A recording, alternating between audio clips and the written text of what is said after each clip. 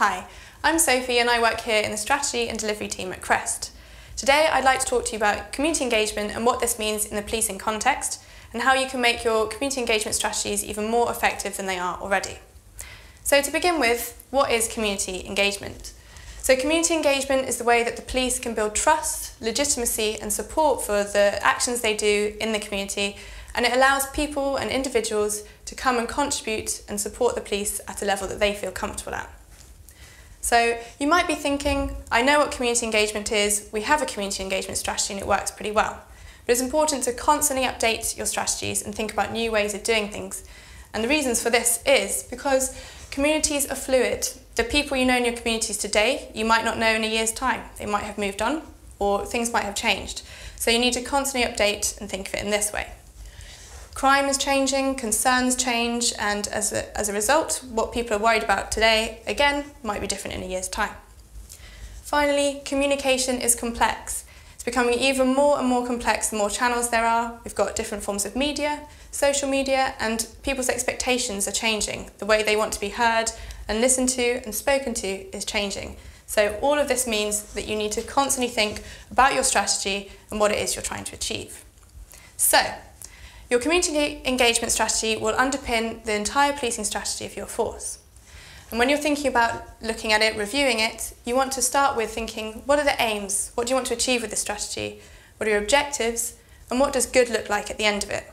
So I'll come back to this at the end, but to begin with, that's what you'd want to start thinking about, and then we'd get into how you start looking at your strategy. So the first thing when we're looking at the strategy is, who are your audiences? Who do you want to engage with? You might have a really good idea already of who makes up your communities and your different areas. However, as I mentioned earlier, these do change. So it's important to start using things like data, census data, socio-demographic data to really underpin the knowledge that your officers already have just from working in your communities. Again, you might want to start recording this down. You also want to start making lists and records of the assets in your communities. When I say assets, I mean who are the people that are supportive, who are the groups that are receptive to the work of the police, and which areas and groups have hotspots where people gather, communities gather, and can you start engaging with these? On the flip side, you want to think about your vulnerabilities. So when I say vulnerabilities in this context, I mean where are areas who don't engage with the police, who are hard to listen to, hard to reach, and don't necessarily feel that they want to engage with you. You can't ignore these areas, and in fact these are the place where you could really make a difference with your community engagement.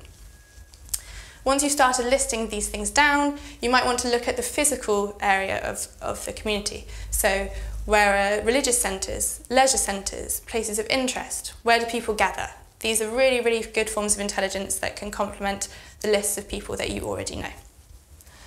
The next thing you want to think about once we've done the who you're trying to engage with is the how. What channels are you going to use?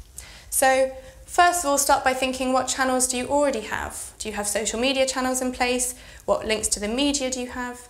And what kind of links do you have with community groups? Do you already go to events that are held by groups in the community? If the answer is no to any of these things, you might want to start thinking about it. But again, it all depends on who you're trying to engage. Will they be receptive to these techniques?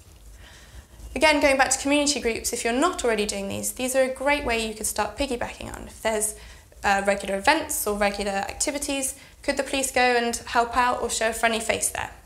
All builds trust, all builds confidence. You might want to think about what works, what has worked for your force in the past, what currently works, and even talk to neighbouring forces and other partner organisations to see what they're doing. All the information might help.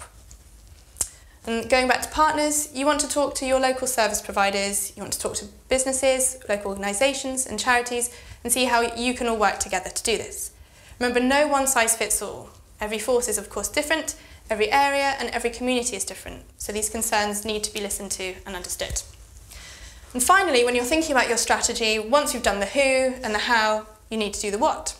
So what messages are you going to use and what would be the most receptive and most effective messages for the channels you're using and the people you're trying to target? So most importantly, before you even think about what you're going to say, it's that you need to be consistent. At the beginning of this, we said, what are your aims, what are your objectives? You want these aims and objectives to come through loud and clear to your message, no matter what it's saying, across all the channels. So these messages need to be appropriate for the groups that you're talking to, They need to be challenging to you as a force. You want to try something new. They need to be tailored to each audience. They need to be specific. And they, above all, need to be interesting. People aren't going to engage with you if you're boring, if you're churning out the same old stuff every single day. Make it interesting. So finally, we've talked about the who, the how, and the what of community engagement strategies. And now we'll go right back to the beginning and think about your aims, objectives, and what does good look like. Now you've done all this, you'd have a much better idea of what you're actually wanting to achieve. But as a start of 10, some of the ideas that we think here about what good community engagement looks like would be, you want to think about quality, not quantity. So think of 1 or 2, 3 really good examples of where you could make a real difference with helping out the community, engaging with the community, start there, and then you can start thinking about rolling it out on a wider scale. The second thing is you want a wide and active network of contacts.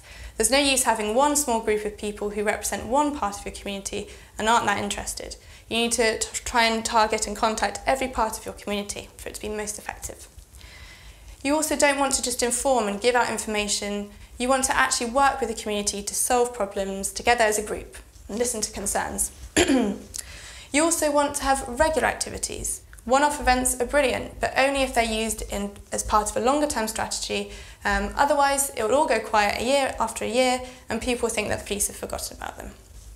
And the final thing to remember is it's not just the police who should be doing this. You need to engage the communities. There is a part that the public services in your area also need to be helping out here. Talk to health, talk to education, businesses, charities. They'll all want to be involved, and you can try and persuade them to do so. So anyway, I hope that this has been useful and helped you think about how you'd make your community engagement strategies even more effective. If you'd like any more information, please contact Crest Advisory. Thanks.